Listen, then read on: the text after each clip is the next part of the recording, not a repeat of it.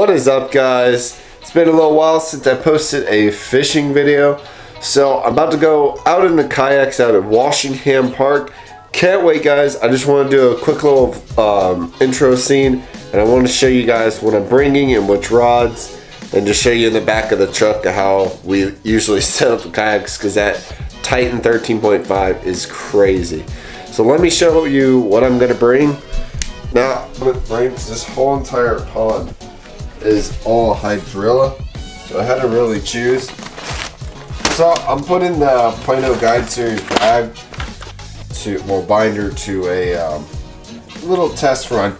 I've been using it a little for mainly like jerk baits, well, soft jerk baits, and so far it's working pretty well. I haven't tried out the water resistance on it, but I'm guessing it works. Alright, I'm just gonna give you a quick rundown of what's inside this sucker. Alright, so first I just got some chatterbait and spinnerbait trailers. They're all Z-Man. One's in pearl and one is in moodwind. And then I got some AU and breaking bloom. These are Z-Man too. These are regular shats, and I have stick baits and trailers. Alright, so that's in the guide series, guys. Like I was saying, I'm just going to bring some crawls with me. Probably going to flip or weightless rig them. And I got trailers too. I finally went to Bass Pro Shops and picked up some net bait trailers. Dude, they had pack of chunks at Bass Pro. Grab them. So in there, next I got some creature. I usually hold a lot more with me. I'm going to be doing some flipping, so I want to throw some Rage Menace and some Charlie Worms and some different bites. So I decided to do that. I'm bringing a spinnerbait box, jigs, and hollow body frogs. About time we got a nice frog box. Bring some jigs and spinnerbaits, and just turn it all up. So I'm going to turn it back to me, and I'm going to show you the kayaks and whatnot.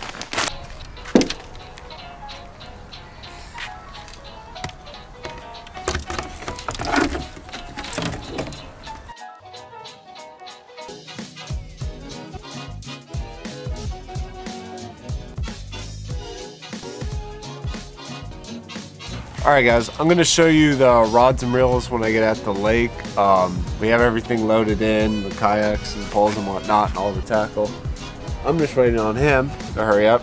Tanner's got to drive there in a separate truck, because if you see in the B-roll, there's absolutely no room in the back, well, in the bed of the truck. So it's going to have to be that way. How long did you say it was? 25-minute drive? Yeah, 25 minutes. So it's going to be a pretty nice drive for you. Alright guys, so I'm going to get you when I get out there, do a little B-roll of all the sights and whatnot on the way there. So I'm going to catch you guys when I get there.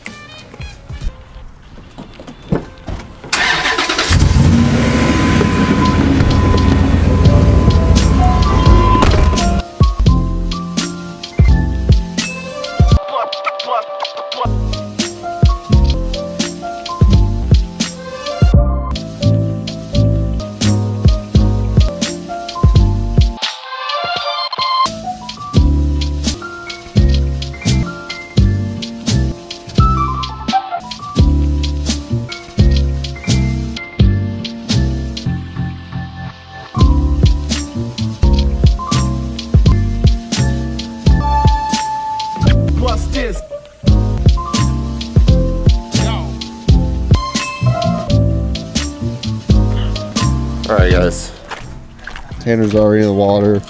13.5 is here. Alright guys, I'm gonna get in the water and strap on the head mount and get you on the GoPro. Yeah, I don't know if I'm flipping today. I thought it was gonna be a little bit warmer. I'll still flip though. You can flip in cold water environment. This thing is extremely tight. This head mount in a while, and it is super tight. Got one pole between my legs so I can cast from the right side. So if you guys ever fish kayaks, they're a little awkward to have two poles behind you and one on you. Starts to become a hassle. You're trying not to cast into each other.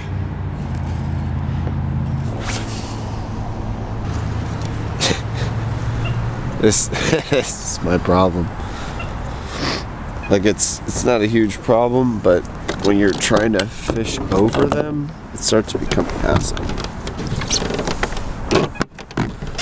Okay, let's see if we can even fish this right now, being we're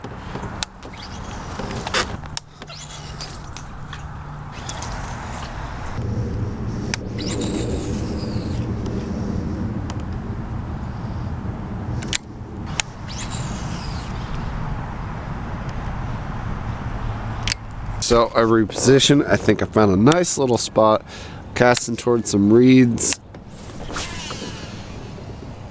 And I think I might get something here.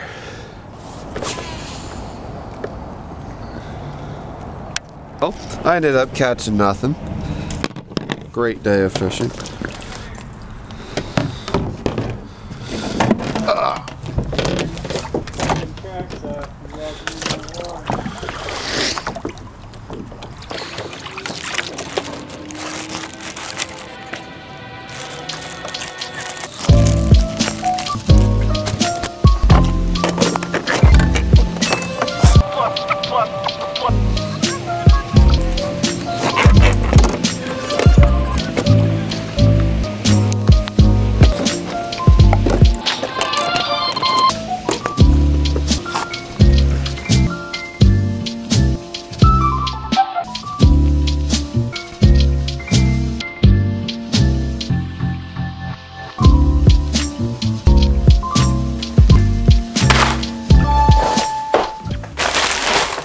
Alright guys, what is up? So I got back from kayak fishing not long ago, and as you can see in the video, let's see if I can find them.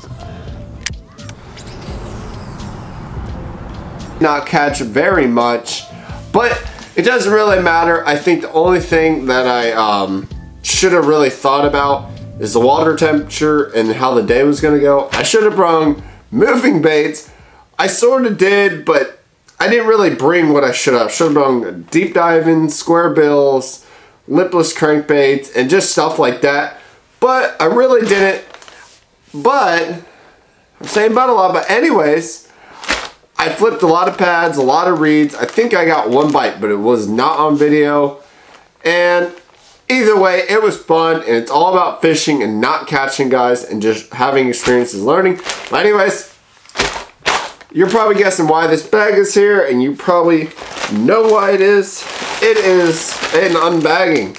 I just want to do this, guys, because I know the video wasn't that involving. I didn't catch anything, so it wasn't like super epic where I'm catching fish left and right, baits jumping everywhere. But that is not what happened.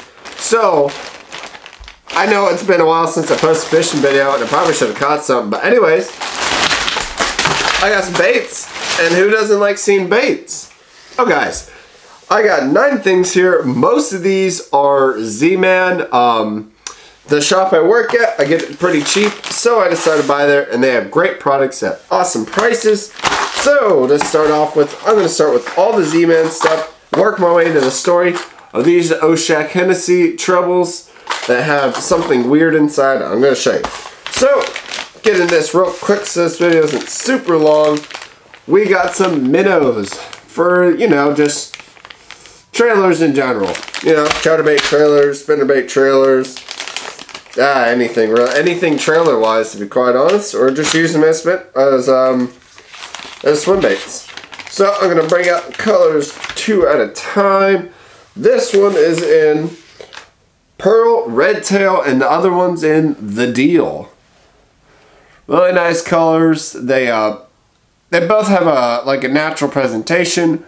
One I would expect more reaction hits from, to have the red and the pearl being more of like a natural natural color in clear waters, and they both kind of will. So that's the two right here. Next two, one is in Gold Rush and the other one's in Baby Bass. Baby Bass is a great color for spring, and the Gold Rush is just in general a good color for murky water. They're both really nice colors and both super elastic, which brings it to be like you can catch about 4 fish for each bait, which is awesome. Now these next ones are swimmers. Awesome baits, guys. If you're gonna try them, try them. I haven't given them a try, but so far they look awesome. I think you're gonna catch some big bass. They're 4 inches long. One is in Shiner and the other one is in Sexy Mullet. This is supposed to be a freshwater edition, I'm pretty sure. I don't know why this one's in Sexy Mullet. Like, I know snook eat shad, they'll go in the reservoirs and whatnot in brackish water. Anyways, so here's the two colors. Both really nice colors. Clear water bait, or just in murky water running it around with like a blade bait or something. Both look really awesome. So, for the story on the Oshek Hennessy treble hooks. Now, this is a funny story. Not really, to be quite honest. It doesn't really have a backstory at all. I bought them, brought it home, I was looking in them, and I realized there's something really screwy with one of them. Now, take for it that I've never had this problem with BMC, and I've been using them for about 4 years. Check out this hook. There we go. Holy hell. Look how screwed up that hook is, man. Looks like a blind man screwed it up. Anyways, yeah, it's a little screwed. I only got 6 of them technically because this one's all screwed up. But it's not really a huge concern for me. But I will say, you know, it doesn't disappoint me, but things happen. They're being exported, they're being made through the company in millions, so you can't really hate them for it. Anyways, next thing here is some DOA. I do not know the color, but I know it has a fat flapper on the back of that one. That's going to disperse a lot of water. And like most good swim baits, they have a groove so your hook sits nicely in it and you can conceal it without any trouble and without even even having to Texpo them, which is really nice. So the last thing we got here is some Culprit, which is my favorite company for soft baits. I probably should have a lot more, but there's some things I don't like, some things I do. So these are in the Creature Crawl Junior, which is really nice. They're in a perfect size at 2.5. And these I use for trailers on football heads and all sorts of stuff. Anything really trailer wise for flipping and punching and whatnot. Those are really nice. Now guys, that is everything. I just wanted to end this video on a good note and just, like I said, end it on a good note and just make it where there's at least something in this video that you guys like, or something in it that really gave you a kick out of the video, because I know I haven't been posting often because of work, but I'm still posting and I'm never going to stop, and you guys just keep me driving forward. But anyways guys, thank you for all your support. Remember to like, comment, subscribe. I hope you have a great day. Thanks for watching. Like always guys, keep it rolling and watch out for the next video guys.